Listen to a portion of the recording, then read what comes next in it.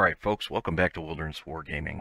Today we're going to talk about 7 things that are easily forgotten when playing a game of Warhammer, and if you remember them, can really improve your play. We'll have one for each phase. This is a redo of the original version of this video. We had a little bit of an editing snafu.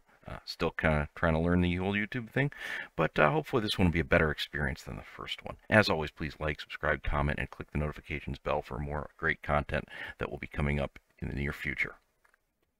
So in the command phase, now a lot of armies have extensive buffs that they can hand out to specific units during the command phase, such as the Adeptus Mechanicus or the Leagues of Votan. But some armies only do that with rare occasion with certain characters, or a character may or may not have the ability to hand out a buff depending on if you give them a certain add-on, like the Space Marine Chapter Master version of the Captain, who can hand out a full reroll of hits to one specific unit, but can't do it if you don't give him the Chapter Master upgrade. Make sure that you remember, if you're not used to doing this, to hand out those buffs. That's a huge advantage, and you're paying an awful lot of points to have it available, so don't forget about it. In the movement phase, remember that your reinforcements need to come in after you've done all of your other movement, because it is technically step 2 of the movement phase, and regular normal moves, advance, fall back, that sort of thing is done in phase 1. Technically speaking, your opponent can tell you, if you start bringing in reinforcements, that you can't go back and move any other units. Now, this is not a good move to do in casual play, or with a new player who's just learning, but if it's at a tournament, somebody could technically do that to you. Also, be wary at tournaments of the kind of person who, quote-unquote, helpfully reminds you about your reinforcements right at the beginning of your movement, trying to get you to deploy them early so that they can then make that claim. That's very, very rare. Most people would not do that sort of thing, but I have heard of it happening before. So don't forget, this guy moves before these ladies come in from their deep strike. We don't want any heresy. Also, as a bonus, don't forget that your reinforcements are there. If you're playing, say, in the kitchen, and you set them up over by the sink to get them out of the way of the kitchen table, don't forget that they're over there, and then play through the entire battle having forgot to deploy your reserves. In the psychic phase, now, some armies don't have psychers, and I happen to own 3 different armies like that. So sometimes it's a little hard to remember you even have psychers. Don't forget them. But also, don't forget that your psychers can't just cast powers, they can deny powers as well. And sometimes if you only have one psyker, you may forget about that, or that he's in range to deny some powers and not other ones.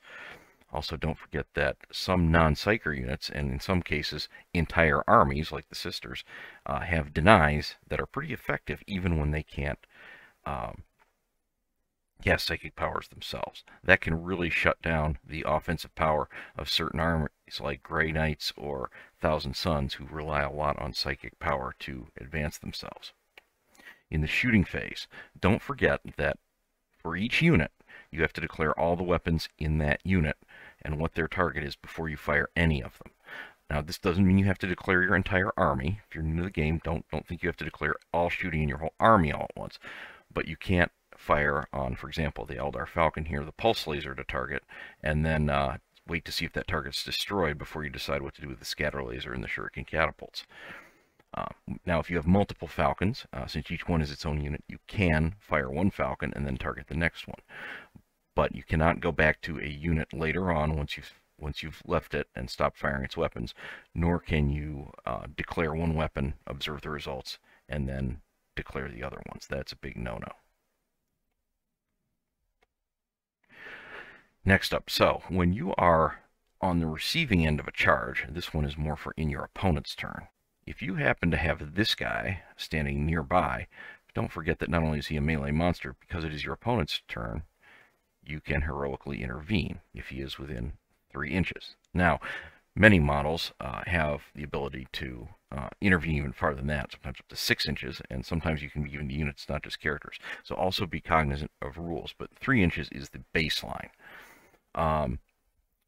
And also don't forget that this only works in your opponent's charge phase. If you are the one charging with the bikes, and you happen to have your character standing by, you cannot then heroically intervene onto the bikes that just charged.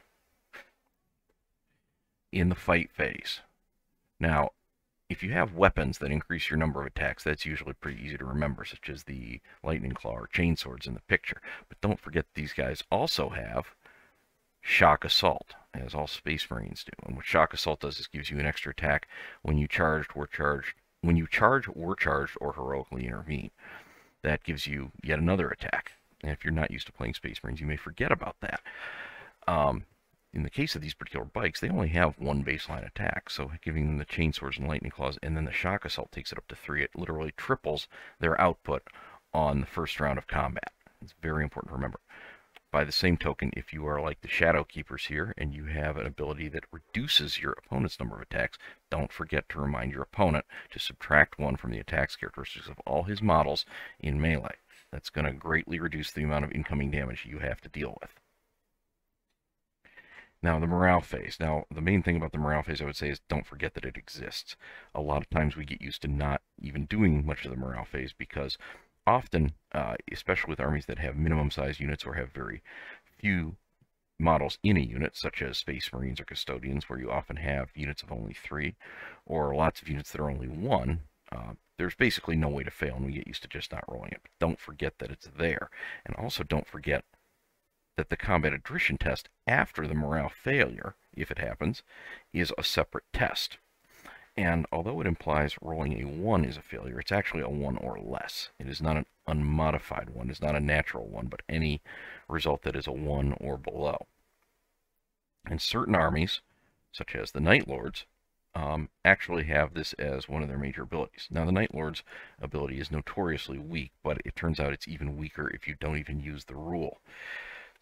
Don't forget that they apply a -2 to leadership, which can make a lot of leadership tests, morale tests that you wouldn't even take normally, suddenly relevant. And they also apply an additional -1 on top of the potentially half strength penalty on the second test, the combat attrition. Also, these stack, I believe, up to a total of -3. So the -2 you get here from the Night Lords, since Night Lords also love Raptors, can stack with the Raptor's Fearsome Aura to reduce leadership by 3. And now all of a sudden failing the leadership test is actually a significant threat for a lot of armies that it normally wouldn't be. If this is a thing for your army or for your opponent's army, don't forget to do the morale tests, even if normally you wouldn't roll them. It can greatly affect your capabilities on the tabletop. So that's all I have for you today in terms of what it's important not to forget. We're going to be coming back soon. We have a WYSIWYG video, a video on 40K's lack of the concept of canon, what canon is, and why you probably don't want canon in a gaming intellectual property as opposed to a narrative one, and how that helps us as 40K players to design the armies we want to design. And pretty soon we're going to be coming out with our first food videos, as well as additional videos on how to plan trips with kids and keep yourself and your family sane. So hope to see you back again for more Wilderness Wargaming very soon. Once again, please remember to like, subscribe, comment, and click the notifications bell.